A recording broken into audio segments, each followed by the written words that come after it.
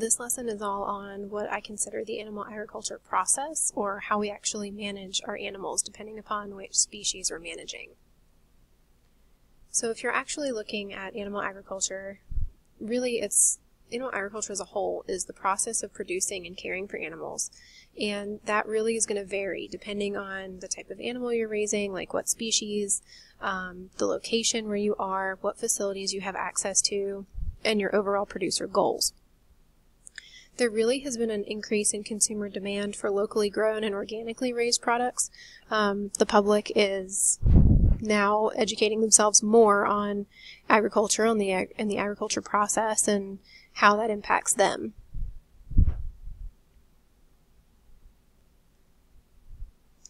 So why there's been this increase in consumer demand?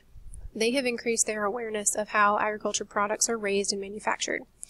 This includes livestock as well as plant crops. The majority of livestock and poultry products are still produced and sold to commercial corporations who then redistribute them through various outlets like grocery stores, packing plants, that sort of thing.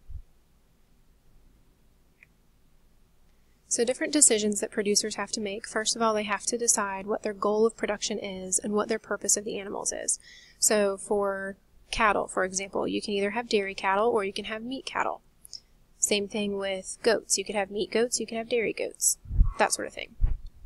They also have to decide what type of breeding system they want to use, and that's really based on how they elect to produce the animals, and they also have to decide how to market those animals. We're going to go straight into beef cattle. So beef cattle producers can specialize in one type of cattle operation. We're going to talk about the different types here in just a minute, or they can combine the various types. So the first type we're going to talk about is a cow-calf producer. And a cow-calf producer is where they keep a herd of cows and they're bred every year to produce calves. The calves are then sold sometime after weaning, which is typically 6 months to a year old is when they're getting sold.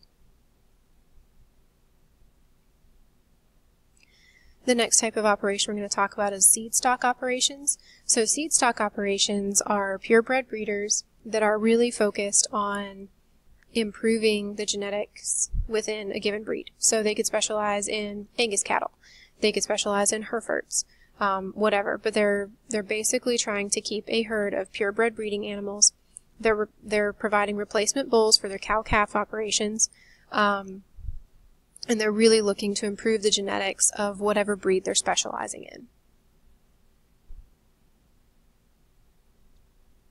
So stockers and feedlots. Stocker operations purchase calves from cow-calf producers, and then they care for them for about 5 months, 5 to 6 months-ish. So they're going to care for them for anywhere from until they're a year old to about 17 months old. And then feedlots. Feedlots is the picture that I have on this slide. It's where there's large amounts of animals that are raised in a more confined area. So they're fed up to a market weight or a finished weight, and then they're sent off to be processed somewhere between 18 to 22 months of age.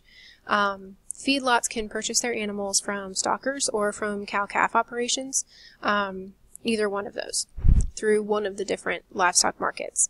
Livestock markets will be covered in a completely different video. So this is what a very large feedlot operation looks like. So feedlots typically are going to raise grain-fed beef cattle. They're not going to be on as much pasture. So your feedlots are then going to sell the animals to packing plants, more commonly known as slaughterhouses. Most packing facilities are going to then process the animals into what are called primal cuts and then subprimal cuts. Then the products are sold to retailers and food service companies. So your places like your grocery stores, your butcher shops, those sorts of places.